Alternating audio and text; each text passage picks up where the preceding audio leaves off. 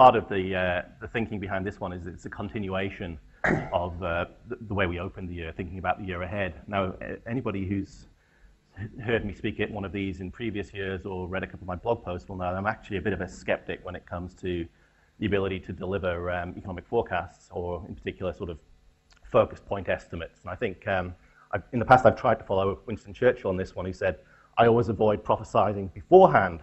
It's always much better to prophesy after the event has already happened. That way you can make sure you get it right. But we don't really have that luxury. And I do think that there is, and this is sort of my standard defense for forecasting when people say, well, you guys always get it wrong, why do you keep doing it? Well, aside from the other defenses, well, as long as people keep paying us to do it, we'll keep doing it. But the more profound defense for why we keep doing the forecasting is I actually think it's a really useful exercise to think about what we think might happen, what are the risks, what are the issues and challenges out there. In effect, it's sort of like a scenario view of the world. And by doing that, even if we can't put too much faith in exact point estimates of what the world might turn out to be like, it at least prepares us a bit more for what some of the shocks and surprises might be. And it also challenges our own thinking about how we understand the way that things are happening. So keeping that health warning in mind, what do I think that the world economy in 2009 is going to be like? Well, it's pretty obvious it's going to be grim. There's not going to be a huge amount of cheer coming out of my presentation. 2008 was the year of the global financial crisis, a crisis that's now so ubiquitous that it has its own acronym. It's now well known as the GFC. On a little aside here, actually, I have a slight feeling of vindication on this one. Way back at the end of 2007, I wrote a paper for the Lowy Institute on what was then still thought of as the US subprime crisis. And I sort of made the case for renaming this the TLA crisis, the three-letter acronym crisis, on the grounds that we had ABSs, MBSs, CDOs, this whole host of three-letter acronyms. I thought this would be a really catchy way to take it up. Of course, it never caught on, but I'm sort of cheered in a small way to think that, in fact, it has turned into a TLA crisis because it is now the GFC. So it was sort of, at least, one very small bit of forecasting kind of came right if you stretch it a bit. But anyway, if 2008 was the year of the GFC, then 2009 is going to be the year of the real economy fallout. This is the year when we see the consequences of the financial meltdown that we had last year. And we're already seeing it in action. World activity is collapsing. World trade is contracting. Commodity prices have already crashed. Unemployment, joblessness is on the rise, and with Reykjavik, arguably, we've seen the first government topple, and I would expect more to follow. So as my title suggests, and it's, as Andrew said, it's not a hugely cheerful one, I think 2009 is going to be a year of recessions, it's going to be a year of risks, and it's going to be a year of riots. We'll start with, I guess, the most obvious, which is the idea that it's going to be a year of recessions. It's going to be a year of one great big global recession, and that global recession is going to comprise a whole series of individual country recessions, and in some cases, what will look like to be region-wide recessions as well. One way to get a handle on this, and still bearing in mind my usual caveats about the perils of forecasting, especially in this kind of environment, is to look at the IMF's flagship publication, the World Economic Outlook. This is where the IMF is still probably the peak body in the international economic architecture, comes together and says what it thinks the world is going to bring. If we look back last year, the October 2008 World Economic Outlook, in that one the fund was sort of thinking next year is going to, 2009, our year, is going to be grim. But it's not going to be that grim. And in fact, what they did is they looked at what they'd said in July, when they thought the world economy was going to grow at close to 4% in 2009, and they said, no, the crisis is going to have its impact. We need to shave that forecast. We'll shave it quite a bit. We'll shave almost a full percentage point off it, and we'll think that the world may grow at something closer to 3% in 2009. And if it does that, that will be the worst outcome from the world economy since about 2002. That was in October. The fund also warned that there were lots of downside risks.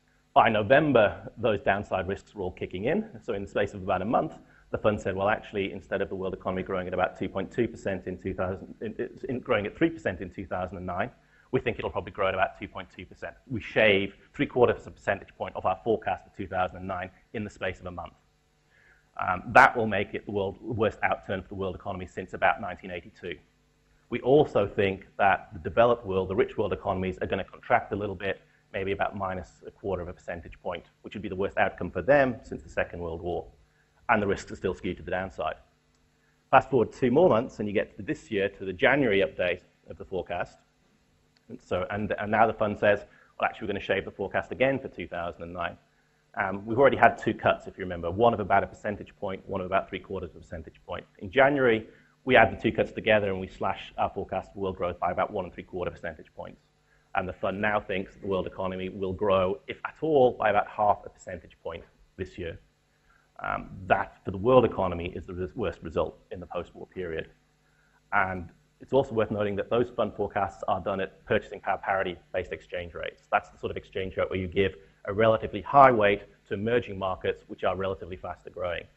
If you actually wanted to get really pessimistic, you look at it market exchange rate basis, then the fund thinks we'll have an outright contraction this year. It also now thinks that developed countries will contract by about 2% this year. Why the roll call of forecast revisions? I think it tells you 2 things. The first one is that it's just really hard to get a handle on where we're at this year, that you basically are in a situation where literally almost every month you have to revise your forecast. Second, though, I think it tells us that since the end of last year, things have been getting bad, and they've been getting bad fast. The pace of revisions and the size of those revisions has been quite striking. Now, if you think about that global forecast, of course, what that global forecast is an aggregation of forecasts for individual economies. And one way to sort of cross-check what those predictions for this year are is to look at the last set of data that we've had out for some of the world's biggest economies and see, well, how do they match up with that? And the last set of data, by and large, is the numbers that we've had for the final quarter of 2008. And the final quarter of 2008 is where, when you look at sort of the numbers, the trade numbers, the industrial production numbers on your graphs, that's when they fall off a cliff, when they all plummet sharply south. And the GDP numbers for that period, if you look at them at annualized rates, are all confirming that. So if we start at the epicenter of the crisis, if we look at the United States, the preliminary reading for US fourth quarter GDP at the end of last year was an annualized rate of contraction of almost 4%. So fairly sharp downturn in the US. If you then look at the UK, which arguably is the other economy which has the big financial center that's been most dislocated by the financial crisis, for fourth quarter GDP in the United Kingdom contracted at an annualized rate of about 6%. One of the worst performances, I think, again, since the Second World War for the UK. If you look at Japan, numbers that we've just had out recently, the Japanese economy contracted at an annualized rate of closer to 13% in the fourth quarter. And that's the worst economic quarterly performance for Japan for about 35 years, basically since 1974 and the first oil shock, which really hit the Japanese economy very hard as a major oil importer. And strikingly, if you look at the euro area, and the euro area, again in the fourth quarter, contracted annualized rate of about 6%. And some economies, including Germany, which is widely seen as the strongest economy in the euro area, actually contracted by more than that. In fact, the German economy in the final quarter of last year contracted by more than the UK economy, and significantly more than the US economy. One of the interesting things, in fact, if you look down that list of numbers, is that out of those major economies, the US, which was at the heart of the crisis, has actually had the smallest contraction number across the developed world. And one of the focus on at the moment that people think about is, well, why in particular is Europe looking so weak? Japan, in a sense, has relaxed back to where it was, so in one sense it's been less of a surprise. But why has the European performance been so bad? And sort of the emerging consensus view out there is focusing on a few things. One of them is the relative disproportionate size of banking systems in individual European economies relative to their underlying economy. This is sort of the Iceland problem.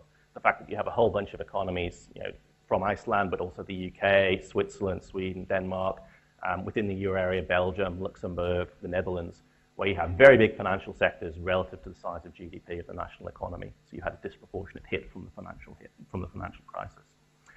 The second reason is that it turned out that European banks were very big consumers of US-originated financial assets.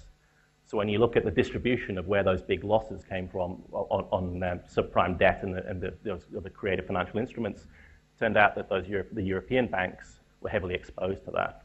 It also turns out that they're heavily exposed to a lot of emerging market risk. Depending on which part of Europe you're looking at, it varies as to which emerging market, but the one that people are focused on at the moment is that there's a big exposure to Eastern or emerging Europe. And since those economies are doing it very tough at the moment, there are worries about the health of the banking system in countries like Austria, Italy, some of the other southern East European countries who have very large exposures there. The Austrian financial press, I think it was last week, were quoted as describing the outlook for one of their banks as a result of its exposure to Eastern Europe as the equivalent of a financial Stalingrad. Not a pleasant metaphor you'd imagine in that part of the world. So a sense of again, of real risk hitting there. Another reason I think that, that Europe has done quite badly out of this is that its ability to respond in terms of policy response has been constrained. It's been constrained in two ways. One is that if you look at several individual European economies, they actually already have very large public debt burdens. So their ability to switch to expansionary fiscal policy to try and offset the crisis and the growth slowdown has been limited. And second, if you're a member of the euro area, your ability to get any benefit from, for example, the devaluation of your exchange rate or an independent monetary policy has been taken away from you as well. You're hostage to what the ECB decides to do with the monetary policy at the moment. So their ability, if you like, to react has been constrained. So I think there's sort of three reasons why the crisis has been particularly bad for Western Europe and for Western Europe at the moment. If you think about those countries that I've listed there, so the euro area, the United States, Japan, all of whom are showing very sharp contractions in output at the moment, all of whom are likely to shrink over the course of this year. If you think of their share of the world economy, if you do it at PPP, purchasing power parity rates, that's about 47% of world GDP. So almost half of world GDP is accounted for by those countries and will undoubtedly see a contraction this year. If you measured it at market exchange rates, that's about 60% of world GDP. So again, you get an even grimmer picture of where you think the world might be going. What about the developing world or emerging markets? I don't think anybody buys it anymore, but if you remember a year or so ago, this was the great hope for the world economy, the decoupling thesis, the idea that there were large parts of the world economy that would be able to sail on more or less unaffected, even if the United States and some of the other developed economies fell over. Well, as we've seen again by looking at the data over the last few months, the current outturn has basically driven a stake right through the heart of the decoupling thesis. It's now dead and buried. This is sort of a quick tour. Probably the region that's most vulnerable at the moment is Eastern Europe or emerging Europe, where there are signs that it's staging something of a rerun of the 97-98 East Asian financial crisis, by which I mean you have countries with large current account deficits, with exchange rates that are falling very sharply as risk aversion mounts, and where you have corporates and households who have big foreign currency exposures, which are now being blown up by those plummeting exchange rates. So you have a sort of very grim outlook for that part of the world. If you look at Latin America, relatively insulated from the crisis compared to some other regions, but even so, is being hit in several cases by sharp falls in commodity prices. Venezuela, Ecuador, to some extent Mexico, who are big oil exporters, are seeing sharp hits to revenue. Other commodity exporters, Argentina, Chile, to some extent Brazil as well, are seeing hits to their terms of trade. And if you're a country like Mexico, where the bulk of your trade is with the United States, you're seeing your export market, your most important export market, contract sharply. So the outlook for Latin America is not particularly rosy, although it's better than some other parts of the world. And then, I guess, if you look at our own region, East Asia, here the big impact has been through the contraction in world trade, through that collapse in developed country demand, hitting at a time when, unfortunately, several of the region's key economies were actually trying to tighten policy and slow their economies anyway because they were worried about overheating. So they were hit, if you like, by a double whammy at the same time. We've seen a stalling in regional growth and truly dramatic export and import contraction numbers. If you think, for example, of a small open economy like Singapore, which is basically heavily geared to the world economy, I think if you look at the last quarter of last year, the annualized rate of contraction of the Singaporean economy was something like minus 17%. A bigger economy like South Korea was minus 21% over the same period. The Taiwan's numbers are due out today, I think, and could possibly be worse than South Korea's. So the very trade-dependent regional economies are suffering badly. And even the big ones, even China, for example, we don't have quarter-on-quarter growth rates for China, but the people who try and construct them estimate that in the final quarter of last year, China was basically at best flat. Still growing in year-on-year terms, but in quarter-on-quarter.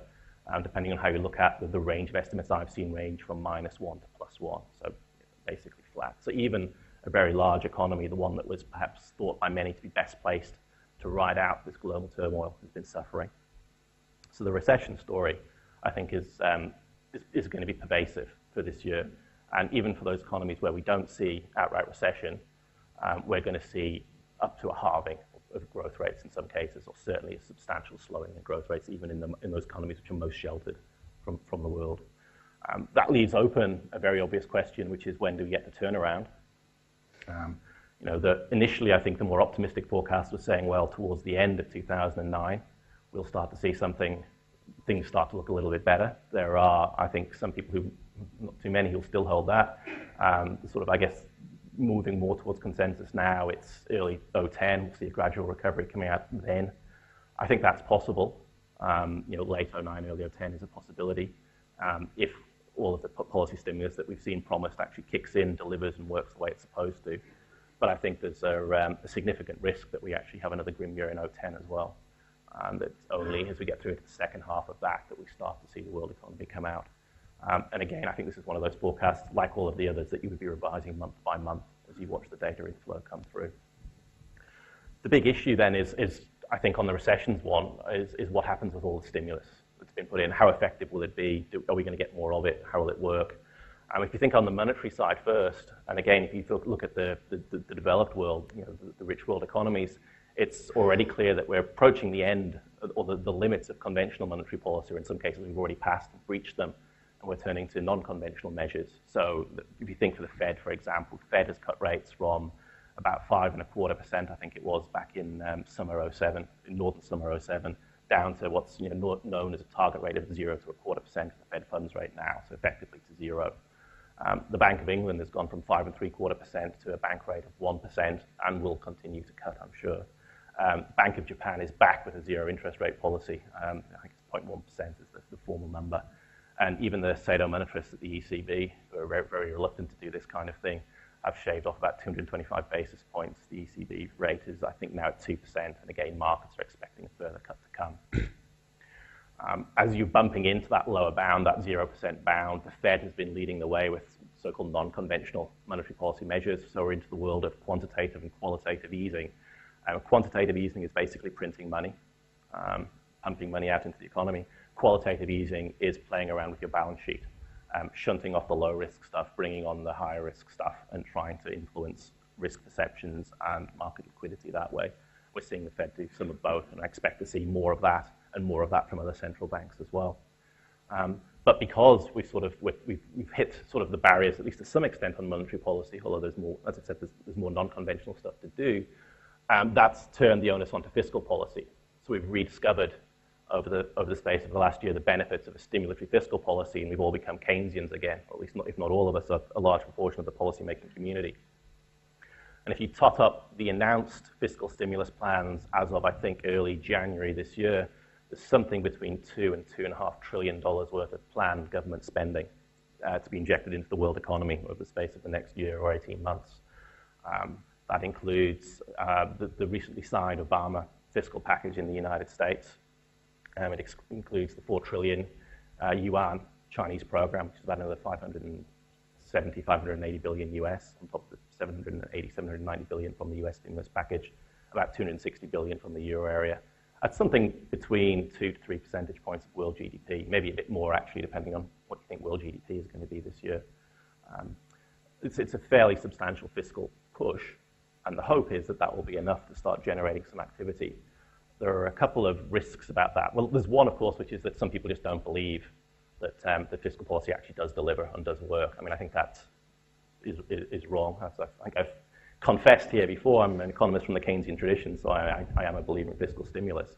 However, it does seem to me that there are a couple of things that you have to worry about as to whether this will work. One is just whether it will actually be big enough. If you look particularly in some of the rich world economies at the scale of output gaps, the gap between what the economy should be growing at and what it'll actually grow at, which are being estimated as very large, and the scale of likely fiscal stimulus that's coming in. Unless you make heroic estimates about the size of the multiplier, that's the bang for your buck you get from government spending, then it's not clear that it'll be enough to close those gaps. It should put a big dent in them, and it would be better than doing nothing, but it's not clear that, at least in all cases, it will be enough to close them. Second, fiscal stimulus is a hostage to political debate and discussion. Now, at one level, it clearly should be. These are things that will change the trajectories of economies for a long time, including in terms of the debt burden for future generations. So it's not something that you can wave a wand and say, no political debate. But on the other hand, the longer and the more rancorous the political debate, the less effective for a given fiscal stimulus. And again, I think if you look at the experience that we've seen in the US and the way that confidence waxed and waned over the Obama package, you can see how politics can take a toll.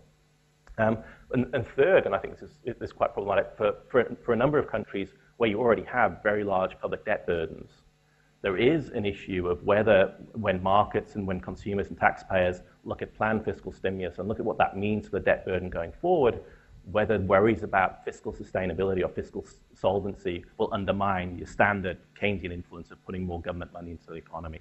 Where there's a risk that in some cases people might say, well, look, we already have overstretched public sector balance sheets. If you're taking on even more debt, if you're going to stretch that even further, that's going to mean that your fiscal position becomes unsustainable, and that has actually a negative effect on confidence so much that it offsets any bang for your buck that you're getting from pumping money out. So there are reasons which will vary across the economy for being concerned about whether the fiscal stimulus will deliver enough and how quickly it will deliver enough to if you like, jumpstart the economy. But to be clear, I think in the absence of public action, both fiscal and monetary, we'll be waiting an awful long time before the private sector gets us out of this. Governments and policymakers do have to step up and do this. Okay, so that's the first one, recessions. The first of my 3 R's, if you like. The second of my 3 R's is riots. And again, we've already seen riots, in particular in across Europe, both west and east.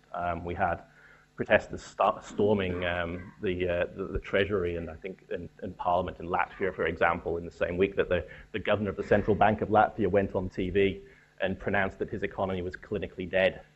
I mean, he was doing so to suggest that they had about 3 or 4 minutes in which they could try and revive it and jumpstart it, but it clearly wasn't a way to reassure the punters. We've already said that Iceland went broke and its government went out of office. I think the outgoing prime minister was quoted earlier. I think it was late last year, saying, "Well, there's not much left to do now but go and fish," such was the state of the economy. And his electorate, I think, have now sent him off to go and fish. There have been major strikes or public protests in France, in the UK. The protests, British jobs for British workers. The recent G7 meeting in Rome was delayed because Italian workers were protesting the economic policies of their government. So you've seen public protests, and it's not a surprise. I mean, one of the things that's happening, as I say, is we're starting to see the real economy fall out from the crisis. So already, if you think about it, voters and in countries which don't have elected governments, non-voters, already people have seen their wealth shrink markedly. And in many cases, in many parts of the world, where we've had pension reform schemes where people have been told, you're now responsible for your own retirement, go away, put your money in financial assets, and that will tide you over when you're retired. People who are looking forward to what they thought might have been a comfortable retirement have seen that opportunity ripped away from them. So there was already a level of discontent, I think, before, just from the financial implications of this. But now, as people are starting to be laid out of work, as people are being made unemployed, and the unemployment rates start to creep up, that discontent is getting more focused and more angry. In the US alone, for example, we think since December 2007, the economy shed about 3.6 million jobs. In January alone, more than 500,000 jobs went. Estimates for India suggest in the final quarter of last year, more than 500,000 jobs were shed. If you want some really big numbers, and the ones that have been getting a lot of press, of course, is the Chinese numbers. The official sector, some of the estimates suggested over the course of this year, something like 3.5 million jobs might go. But already, authorities in Beijing have said if you look at the migrant worker sector, the number that's been thrown around is something like 20 million jobs may have gone already. They also note that the annual inflow of migrants into the workforce is something like 5 million plus, 6 million plus. So that's something like 25 million people who'll be looking for work this year in the Chinese economy and struggling to find any. The ILO, International Labour Organization, at the start of this year, said that the global financial crisis was going to turn into a global employment crisis. Their prediction was that, and depending on their scenarios, the total job losses over the course of this year would be something between 18 to 30 million on their base case scenarios, up to a potential of 50 million in a worst case scenario. Now, the ILO forecasts were keyed off one of those IMF forecasts I talked about, but not the most recent and the most pessimistic one. I think it was keyed off the November one. So we already know, if they based it on the revised forecast, then we're not going to get their positive, their quote, positive forecast of about 18 million. So we're probably up assuming, again, huge caveat over forecasting here, but we're looking at sort of their more pessimistic forecasts in terms of job losses. So big increases in unemployment. Big increases in unemployment combined with big hits to wealth, combined with sort of that general sense of dissatisfaction with governments in many parts of the world anyway, suggests that we're going to see more governments fall, we're going to see more public protests, we're going to see more social unrest, We've already been off to what a couple of the headlines have been saying is a winter of discontent in Europe. We should expect to see more of that. We're probably at the early end. We're still at the early end of the job losses. We've got more of those to come. So there's not too much comfort on the riots side either. The third of the three R's were risks. You might think this is almost redundant. Clearly, this is going to be a year of risks, and pretty much all of them are going to be to the downside. Although, there may actually be some upside risks out there too. We could all be really pleasantly surprised. The stimulus could kick in much earlier, much more effectively than we think. And in fact, we could all be looking by the end of this year and thinking, well, look, all of our policymakers around the world stepped up to the plate, and we're coming out of this. That's a very nice upside risk, but it's not one I put a huge probability on. But we'll try and inject the occasional bit of sunshine through the gloom. But mostly we're faced with a whole bunch of downside risks. And the list of these is extremely long. Deflation is one obvious one. We're now back to having warnings about, because of these very large output gaps, that maybe we'll be tipping back, at least in some economies, back into a period of deflation. And just as the world economy has been rediscovering one old economist, John Maynard Keynes, over the last couple of weeks, we've been rediscovering another one, Irving Fisher, the guy who wrote about debt deflation spirals. I noticed both The Economist and Paul Krugman in his column for the New York Times have cited Fisher over the past week. So again, the sort of that sense that we might be facing a deflationary risk has come back. Another risk that's getting a lot of play at the moment is the possibility of a breakup of the euro area. People have been looking at credit default swap spreads, credit default swaps and bond spreads for a number of the more heavily indebted and worst performing euro area economies, and saying, will these guys cope or will they be pushed out? And if they're pushed out, that means a collapse of the euro area and things look very bad. For another note of optimism, I suspect that scenario won't play out. But optimism's had a bad run over the last 2 years. And it's certainly one that markets are worrying about. Another one which is much more likely is a severe emerging market crisis. As I said, we're sort of staging a rerun of 97, 98 in Eastern Europe at the moment. So that's probably the most likely region where we might see more countries fall over. We're already seeing a few toppling. We've seen Iceland go already. So a major emerging markets crisis could be another crisis. The list goes on, but I want to focus on three here, which I think are worth paying a bit of attention to. The three are, I'll do them in reverse order. The third one is what I'll call Murphy's Law, and that's one I'll try and finish on. And it's probably the grimmest of the three, but it's kind of entertaining. The second one is about deglobalization, and basically it's about policy-assisted deglobalization. And the first one is about adverse feedback spirals, or adverse feedback loops. Now, we'll start with that one. This one, the IMF has been warning about this for a while. It's been saying one of the big dangers that the world economy faces, and one that's already underway, is this, what it calls a pernicious adverse feedback loop between the financial and the real sector. And basically what they mean by that is that as the financial sector is contracted, as you've had financial crisis, that's knocked back onto real activity. So as financial wealth has evaporated, as credit has disappeared, that's had a knock-on effect. Consumers have seen their wealth shrink, so they've wanted to save more and spend less. Consumers and producers are finding it harder to get credit, so they can't invest or can't spend the way they used to. That drags down the real economy. As the real economy goes down, that pulls down the value of other assets on banks' balance sheets, so consumer loans or real estate loans or loans to corporates. That goes down, and you risk a downward spiral. And the fund has been warning repeatedly that that's one of the biggest risks out there for the world economy.